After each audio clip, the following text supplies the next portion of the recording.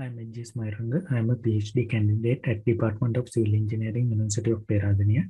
My research topic is permeability behavior of clay-fault railway ballast. Let's move to the background of this study. The railway transportation is one of the popular transportation modes in many countries. When we consider railway track systems, ballast truck is the traditional and widely used railway track system in many countries, including Sri Lanka. Here you can see a conventional ballast truck in Sri Lanka, and this figure shows the ballast aggregates used in ballast tracks. When we consider a cross-section of a ballast track, we can identify rails, sleepers, ballast, and sub-ballast or concrete bridge deck depending on the track location. Ballast layer acts as the major load-bearing component in a ballast track, and that facilitates for better drainage. Ballast falling is one of the major problems in ballast tracks. As you can see in this figure, newly placed ballast has uniformly graded and angular shape aggregates that includes large void spaces, and that helps to ensure the proper drainage.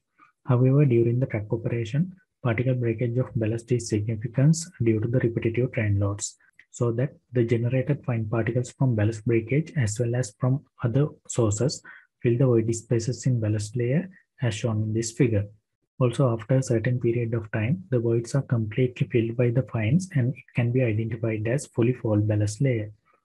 So major sources of ballast falling are ballast breakage, inclusion of fines from sub-ballast, subgrade, and ballast surface, as well as fines from sleeper wear. Ballast falling dramatically reduces the track drainage as shown in these figures, and that leads for track instability. Therefore, it is important to study the permeability behavior of fall ballast and also accurately predict the stage at which track maintenance should be carried out.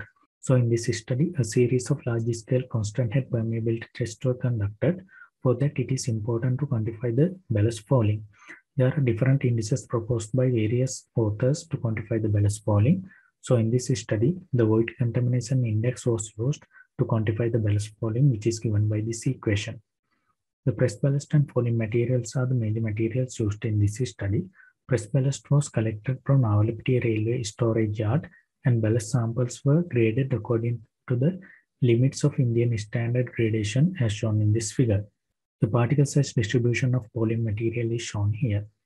This table shows the specific gravity and void ratio of ballast and falling material, also liquid limit, plastic limit, and plasticity index of falling materials. Based on these properties, the falling materials can be categorized as sandy clay. This slide shows a photograph and a schematic diagram of large-scale constant head permeability apparatus, which was designed and built to study the permeability behavior of ballast. The major components of this apparatus are vortex storage tank, constant head tank, piezometer, and cylindrical chamber where test specimen is placed. The total height of the cylindrical chamber is 1 meter and the diameter is 400 millimeter. This can accommodate the granular specimen up to a height of 800 millimeter. The dimensions of the chamber are more than enough to avoid the effect of sample size for ballast aggregates. In this study, a sample height of 400 millimeter was used in between piezometer outlets. Also, at the bottom of the specimen, a filter layer was used to avoid washout of fine particles during the test. Under that, a uniformly graded granular material layer was used to maintain a pre-drainage boundary. For each test, the prepared ballast specimens were placed in the cylindrical chamber in 100 mm thick layers, and each layer was compacted to achieve the field density.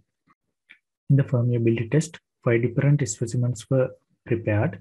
They were clean ballast and fall ballast having VCI percentages of 25, 50, 75, and 100. For each test, the variation of flow rate with head difference was plotted as shown in this figure. Based on that, the hydraulic conductivity values were calculated for each test condition as given in this table. According to that, the hydraulic conductivity of clean ballast is 0.43 meter per second. When falling materials are used, there is more than 90% reduction in hydraulic conductivity. Here, this figure shows a dramatical reduction in hydraulic conductivity with respect to the increase in void contamination index. Also, this figure shows the exponential variation of hydraulic conductivity of ballast with respect to VCI percentage. The obtained relationship between hydraulic conductivity and VCI percentage can be used to predict the hydraulic conductivity of fall ballast at different VCI percentages.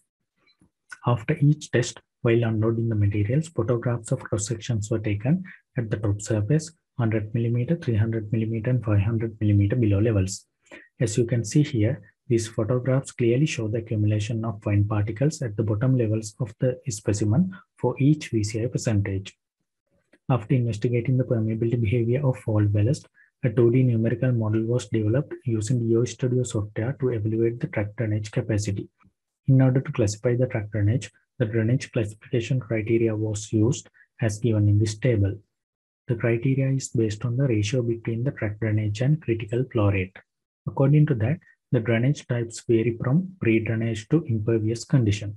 Based on the criteria, if the Q over QC value is less than 1, it is strongly recommended to carry out the ballast cleaning work. So in this study, a critical flow rate of 10 to the power minus 4 meter cube per second value was used by considering the rainfall data. When we consider a typical cross-section of a railway track, it is symmetric about the middle vertical axis. Therefore, only half track was considered for numerical seepage analysis. Here, an impervious boundary was used at the bottom and a pre-drainage boundary was used at the top of the shoulder ballast. So in this study, 3 different models were simulated. In model 1, the ballast layer was divided into 2 horizontal layers, and the top layer was filled with clean ballast and the bottom layer was filled with fully fault ballast, representing the undercutting operation in a railway track. In model 2, the ballast layer was divided into 3 equal horizontal layers, and for each layer, different VCI values were considered to obtain the track drainage capacity. In model 3, the shoulder ballast was considered separately, and the ballast layer was divided into 3 equal horizontal layers, and then different VCI values were considered in each portion of the ballast to obtain the track drainage capacity. Here you can see the results of model 1, the variation of track drainage with clean ballast layer thickness. Based on that, the track drainage reduces with the reduction of clean ballast layer thickness.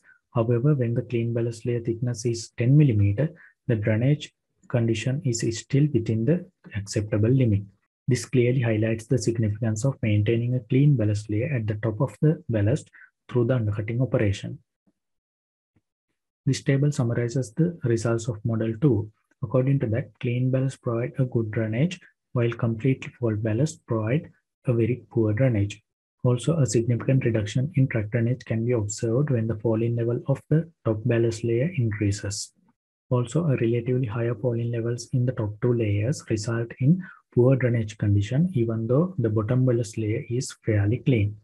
From this figure also, you can see when the falling level of top ballast layer increases, the track drainage dramatically reduces regardless of the falling levels in bottom layers. Here, this table summarizes the results of model 3. The results clearly show the influence of shoulder ballast on the track drainage condition. Regardless of the falling levels in layer 1 to 3, the track drainage dramatically reduces when the falling levels of shoulder ballast increases. According to that, when the falling level of shoulder ballast layer is 50% PCI or more, the track drainage is poor or very poor, which requires proper track maintenance. With that, I move into the conclusion of the results. The hydraulic conductivity of ballast dramatically reduces with the increase in VCI percentage due to the presence of falling materials.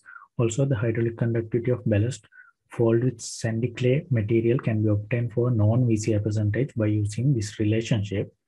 Also, there is a significant impact from the undercutting operation as it improves the track drainage capacity. Also, it is very important to maintain a clean shoulder ballast layer to reduce the impact of falling materials on track drainage.